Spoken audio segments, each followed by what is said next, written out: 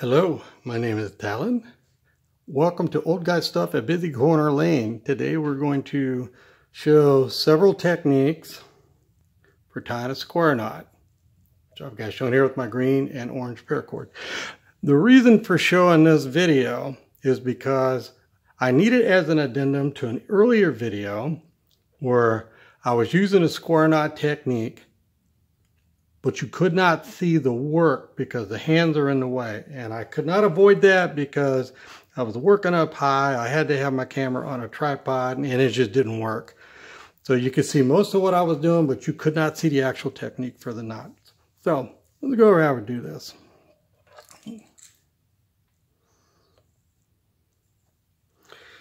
Okay. The way I've got this one done, I'm going to take it off and I'm going to show this particular technique first. What you need is a loop. Okay, and it doesn't matter how big the loop is, but I'm going to have a loop, so I'm just going to kind of tie this off like this, make a basic loop. Okay, I'm going to use my keychain here as the other side, and here's what's going to happen. I'm going to take my green loop and push it up through my orange loop, and then I'm going to take the end of the orange loop and push it up through my green loop. And then I just pull them apart. And when I do that, I've got a square knot. Okay, so let's show this again. Okay, so I've got my green and my orange. I'm going to do it with the orange this time. I'm going to put the orange up through it like this. Then I'm going to put the green up through the orange. So my green going up through the orange like that. And when I pull it apart, I got my square knot. So it doesn't matter which one goes up through the other one first. You just have to be consistent. One side goes through the other, and then you change sides.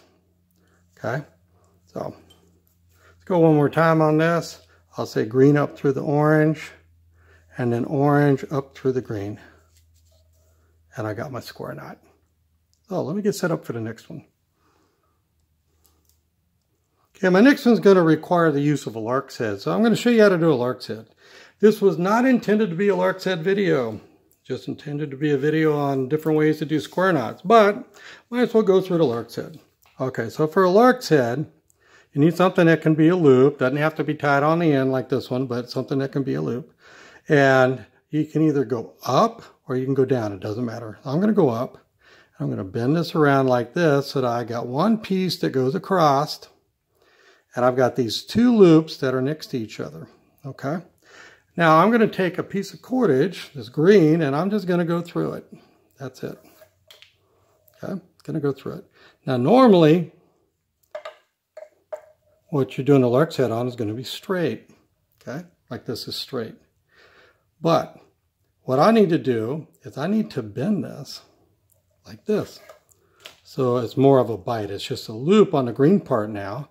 And then this cross piece on the orange, and I'm going to loosen it up some so it really sticks out. Cross piece on the orange, it's just going to go up and off of the orange and more onto the green. So now when I do that, I can pull it and I've got a square knot. So let's do that again. Show you the whole technique. I'll start with the lark's head. Okay, so I'm just going to go up from the bottom, go around, pinch my finger and thumb together and pull this part down some so it's more sticking out. And I've got two loops just like that sitting next to each other. Take the green and push the green through both loops. Okay. And I don't really need to even let it stay straight. I can just go ahead and take it right here and bend the cross piece of the orange up over the green, and I got it. Okay, so that's another way to do this. Okay, so the first way we showed doing it was with a loop, and the second way was with a lark's head. So let's get the next way. And I'm going to do this with these two colors here. And the concept that we were taught, and I first learned these in Boy Scouts like 50 years ago. And it was part of the camping merit badge, I believe. You would have the mantra, left over right, right over left, or opposite. You would say right over left, left over right. Okay, so here's what happens though. Okay, so I'm going to do left over right. Left is my bright color, okay? So left over right, and then I just bend it around and come back up with it. So I've got this twisted thing here, okay? So let's go again on that. So my left one is over my right one. I just bend it around, come back up. So now both of them are kind of going up, okay? So that was my left over right. So now I need to do the same thing with right over left. And you'll notice if you use two different colors, you're moving the same color. So I did the bright one. I'm going to do the bright one again. So the bright one or the right side over the left side, bend it around and come up through that hole. And then I'm holding the green sides together, my gray sides together. And when I pull them, I've got a square knot. So let's do that again. Okay. No, I've got my bright one. That's going to be my left side. And it's going to go over my darker one, which is the right side. Now, so I've got left side over right side. Bend it under and come up. Then, right side over left side. So I've got that there. Bend it under and come up. So I've got this, I can pull them together. And it's easy to see a lark's head forming here too, by the way. You can easily see that there's a lark's head going to be there. But in this case, I'm just going to pull it over like that. Got a square knot. So let's give one more way, and it's going to involve what happens with paracord bracelets. A lot of people make paracord bracelets, and they look really cool. This one's made with like a dark blue and a light blue, and the light blue's all on the inside, dark blue's all on the outside. Now let's flip it over, and if I flip it over, like I take it apart, then I got the dark on the outside and the light on the inside. Okay, this is like that the one they use in the Mad Max movie, I believe, although I put diamond knots on the end. But I made this one about 20 years ago. Now what I do with this is I just use it on my shopping bag, because where I live, they don't give you shopping bags when you go shopping. It's kind of like a punishment to not have your own shopping bag, because they charge you more money to use their shopping bag. Okay, yeah, I understand about the environment and all that stuff. I'm not complaining about it. I'm just saying that's what they do.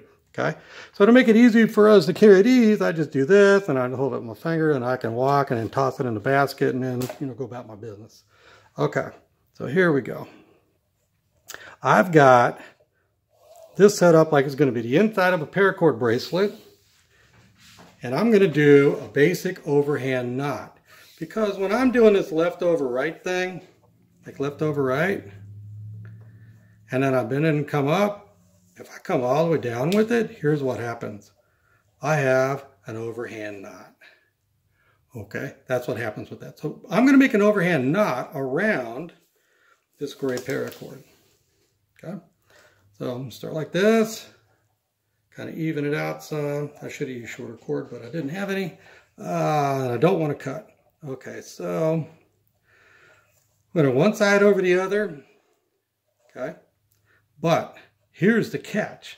I'm not tying it up above here. I need this cord to go through the knot. So this part goes over and this goes under, and like a regular square knot would do, you would come up through the other loop. Okay, so this is the right side going over here, but it's the left side that's actually going over the paracord itself, the green cord. So the left went over, but the right side started the motion. So the right side started the motion before, so I have to go opposite. So you're always going opposites, okay? So now this is the left. I'm going to go over it here and bring this around here. I'm just going to do a couple more, okay? So I'm going to be just like I did at the beginning, where it's the right side here and the left going over the green. Come around and under the hole, pull it together. Now I go back to the left, right? So a lot of people do paracord bracelets. They're really easy, and you can do those paracord bracelets, but you might not realize you know how to do a square knot, because paracord bracelets just a bunch of square knots that's all lined up on another cord. That's it. So what do we work on today? We worked on 4 different ways to do square knots and how to do it with this, because, and I'm about to show you what I did with my earlier project. I did this technique for my square knots on my earlier project. So let me go to the other room.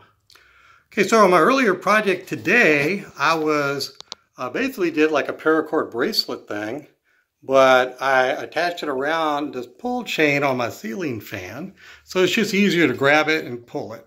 to turn my fan on and off and change speeds.